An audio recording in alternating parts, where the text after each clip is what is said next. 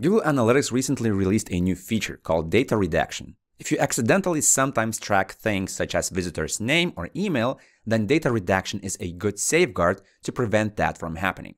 However, there are also some nuances that you must be aware of. And at the end of this video, I will share my best practices. So let's take a look. You can find data redaction settings by going to the admin section of your Google Analytics, then data streams, select your website data stream, and here you should click Redact Data. Here you will find two features.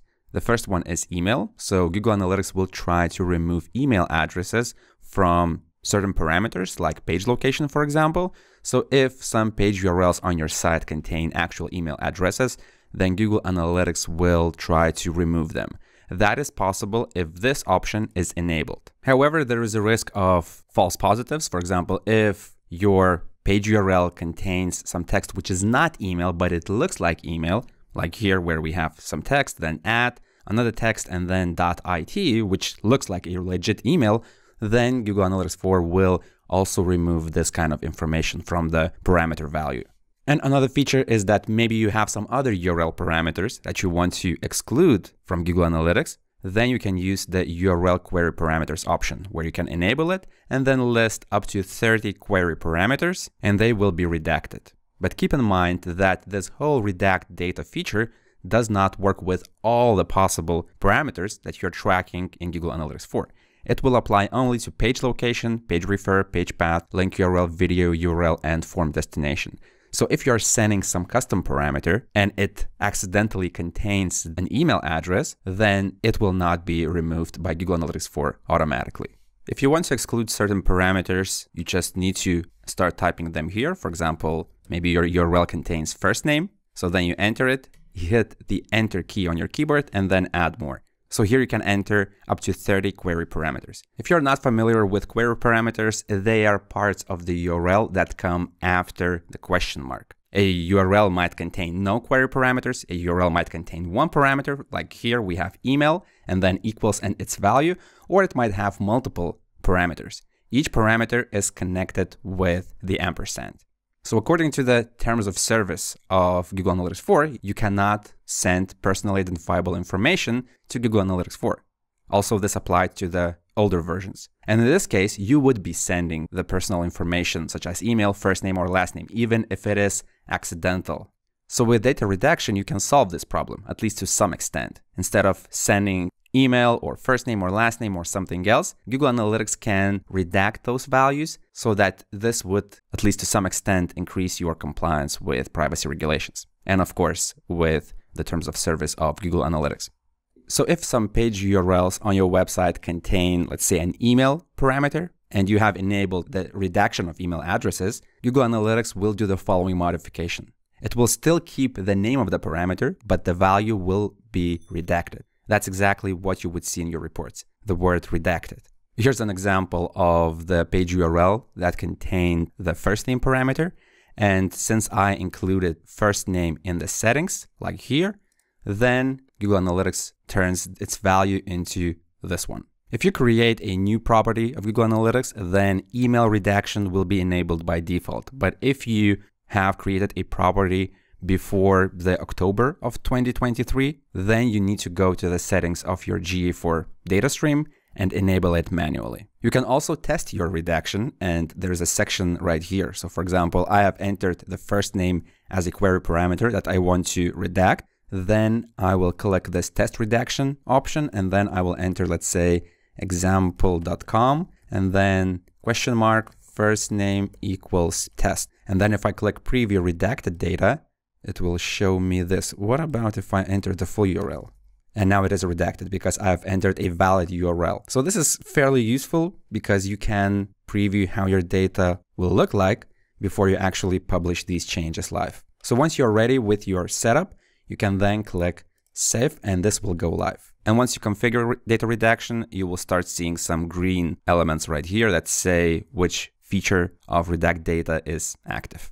If you're not sure what kind of query parameters do you have, and if they contain some sensitive data, you could quickly build a report and check it yourself. So in Google Analytics, go to Explore, then click blank, Then in the dimensions, click the plus, and here you can enter page path and select page path plus query string, or you might select page location. That will work as well. Basically, in this case, we're looking for some page URL dimension that contains the question mark and then might contain some parameters. So click here, click import, then in metrics, you can say, I don't know, event count sounds good.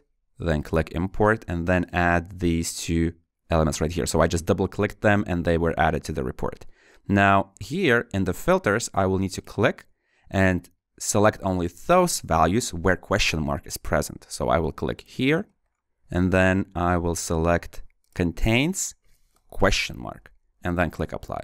So now I get all URLs that contain various parameters, and then I can just maybe see more rows, like 500 for example, and then I can take a look and see if there are any sensitive parameters that I should include in the data redaction. In my case, I don't have any, but maybe in your case, you have first name, email, last name, or something like that. Then you could repeat the same process, but with other parameters such as page referrer, form destination, video URL, link URL, and so on. This is a bit manual, but it's still worth to check this.